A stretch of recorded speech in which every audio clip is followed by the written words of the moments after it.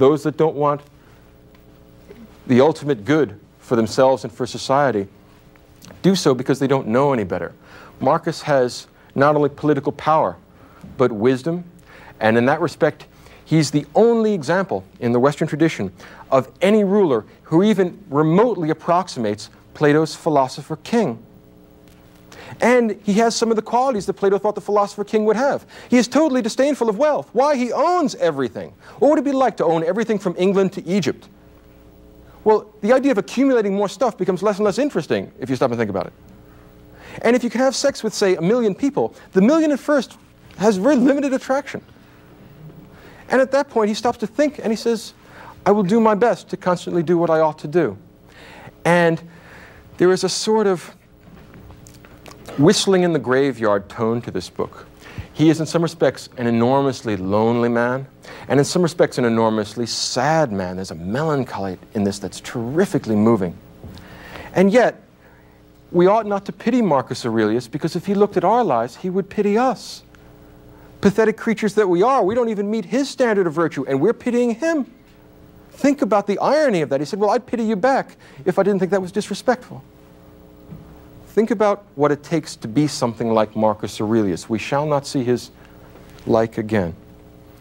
In the book itself, he has all kinds of intriguing and caustic, if you will, moral maxims. He says things like this: soon you will have forgotten all things, and soon all things will have forgotten you.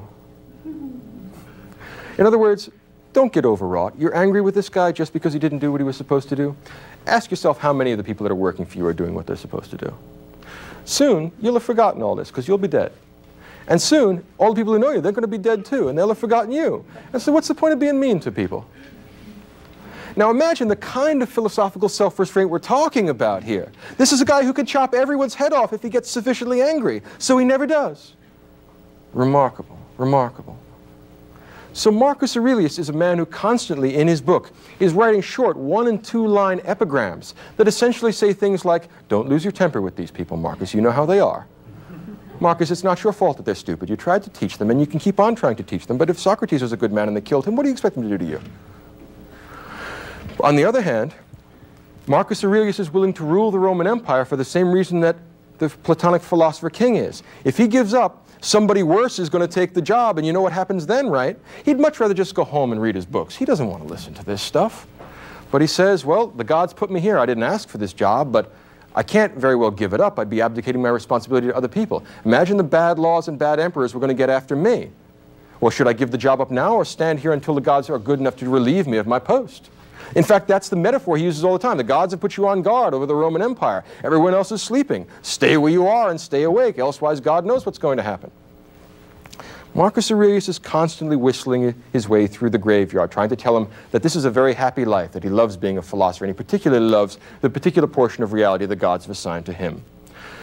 Now, I think that everyone believes this except the people that read this book, which perhaps is why it wasn't supposed to be published, because when you look at this, you see a terrifically lonely man, a man of immense moral heroism, who has no shoulder to cry on,